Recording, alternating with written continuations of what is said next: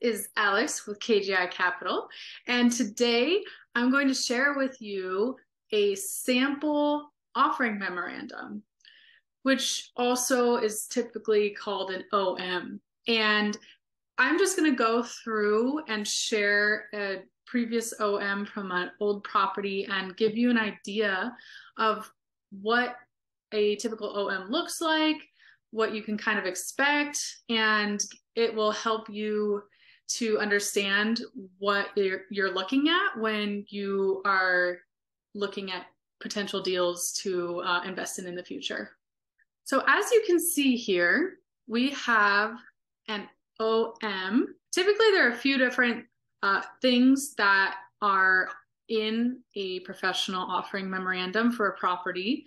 So typically you have your executive summary, which provides an overview of the investment, and that includes the investment thesis, the key financial metrics, and the sponsor's track record. Then investment overview, which provides more detailed information about the investment, including usually the property type, location, market analysis, etc. Third, property details. So that would provide additional information about the property, maybe occupancy, physical characteristics, work needed, that kind of thing. Fourth, the financial analysis, which would provide numbers and projected income, expenses, cash flow, return metrics, things like that. Another thing you will see sometimes in offering memorandums and sometimes later on in more of the legal documents, risks and risk mitigations. So this section outlines the key risks associated with the investment and strategies that the sponsor will use to mitigate these risks. Another thing that you can see would be offering terms. So this will provide more details about the offering for the LP specifically, for you as the passive investor. It will also probably talk about the investment structure of the deal, the minimum investment amount, any fees involved, and anything else that has to do with your share of the investment. And then a background on the sponsor, so maybe information about the sponsor's experience, track record, etc., which I touched on earlier. Sometimes it's in the executive summary, sometimes it's elsewhere. There's no one way that OMs are made. Everybody makes them a little bit differently, and different sections might be in different areas and different things might be combined or not. But those are usually things that you're going to see when you're looking at a property that's being offered as an investment that you can passively invest in. So let's get into it. This is a sample OM, and this is for a property in Oklahoma, and we're going to move down. Typically they have some disclaimers. Then we've got, on this OM, we've got the team with a little bit of background on each team member. And here's yours truly. Dun, dun, dun, dun.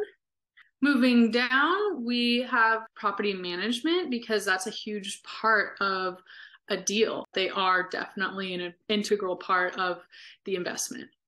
We have the property summary, which is kind of like the investment overview and the executive summary kind of all in one.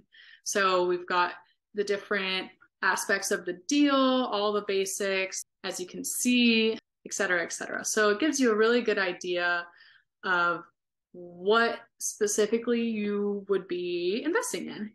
Next up, we start to get into more details about the property and go into unit mix and different sizes and prices for different units, as well as the average market rent that we can see from these types of units. And this just gives more detailed information for investors so that investors can make an informed decision on what it is that they are investing in and if it makes sense for their financial goals. Next, we kind of go into just more details about the property from a community standpoint. Here's the laundry room, here's some pictures. Now we're getting into the financial analysis of the property. So this is the pro forma. You've got your T12 over here, then you've got years 1 through 5 of projections. And this gives you an idea of the income and expenses of the property and what is being projected based on what we can come in and do to fix up and improve the property, and how the property will benefit from our value add strategy and business plan that we put in place. We get into a little bit of the sources of capital and the uses of that capital. So here it's talking about how we are funding the property purchase, which would be, equity and debt, and then how that's being used would be on the right side. Here is a business plan summary. You want to make sure that the syndicators and the active investors in this deal have a plan. And so this one obviously is a repositioning and value add strategy. And then it talks about the different aspects of the plan that's going to drive the results that we're projecting. Next up, we've got investor returns and structure. So now we're looking at kind of the offering terms of the deal, how it's structured. This is all based on a $100,000 investment. It shows the projections for an investor if they put in $100,000 and what that would look like over a 5-year period, because this was planned to be a 5-year hold with a sale at year 5. And it shows returns down here. And so these are going to be where you can see how well this aligns with what it is that you are looking to get out of your investments. It also shows a little bit about the structure of the deal with a preferred 8% annualized preferred return and a 70-30 split between the sponsor, the LP and the GP. And it also shows that you would be able to receive cost segregation and get some good tax benefits from that. Make sure that you understand everything on this page, because this is the one that probably affects you the most when you're looking at a deal. Next up in this OM, we've got some market rent comparables. So these are all the comps of nearby properties that are similar to the property that was being offered in this offering memorandum, and what we can expect for our own property based on the comps. And then we just have a little bit more about the area and the area that this particular property is located in, what makes it a good investment. Usually they'll have something that talks about the market and the market research that's been done. This goes into it a little bit more as well about the market, 5-mile radius of different demographics for the property. So, what's the median age, the income, average home value, population of the surrounding area within the 5 miles, then employment by industry. It's good to see lots of different industries and not have anything that's like the only industry. Here's a little bit more about the market and the area around the property. Here's the property. Here are a whole bunch of different employers and different retail and just a whole bunch of things that show the businesses and employers around the area. A little more about the city and a nice picture. I kind of touched on this earlier, but just more information about the market at large, because really wherever you're investing, the main thing that you can't change is the location of the property. So the location is really important. Like they say, location, location, location. It is important. So there is a lot of emphasis put on the location. So here's some more information about location.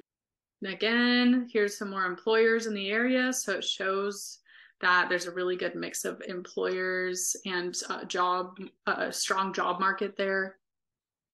And lastly, we have post-acquisition expectations. This gives you an idea of what to expect after we close on a deal like this. So communication, quarterly distributions, and regular reporting. And on this one, and then it shows next steps. So investment packet, sponsor review, wire funds, closed purchase. It shows the minimum investment here and different types of funds that are accepted. Some things that would be good to ask about would be, how well are your syndicators communicating with you now? And then how well are they going to be communicating with you after the deal? Because sometimes expectations are not set as to what that will be. Make sure that it aligns with what it is that you're expecting. So that is an example of a pretty typical looking OM and what you can kind of expect in one of those documents that shares an investment property. Now that you know a little bit more about what to look for in an OM and what makes a good, strong professional OM, hopefully it will help you in your investing journey and help you to achieve your passive investing goals. But if you have more questions, feel free to share those questions with me and I'd be happy to answer them. Here at KGI Capital, we invest in multifamily value add or distressed properties in the Midwest and Southeast. Typically, we focus on 20 to 100 units. And if that's something that is of interest to you to get involved in passively, there's a lot of really good benefits to investing in deals like that. I'd be happy to chat more about that with you. Feel free to schedule a call and I would love to chat.